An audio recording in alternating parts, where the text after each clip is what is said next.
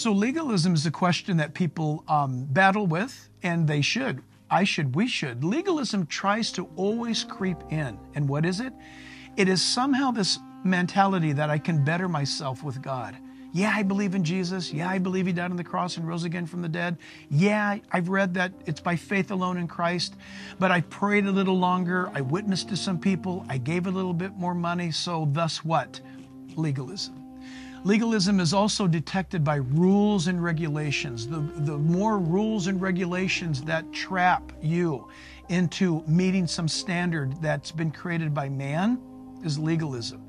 And the way that you detect it, by the way, it will always manifest itself in pride, spiritual smugness. It will somehow feed you this dialogue of thinking that you're better when you're not.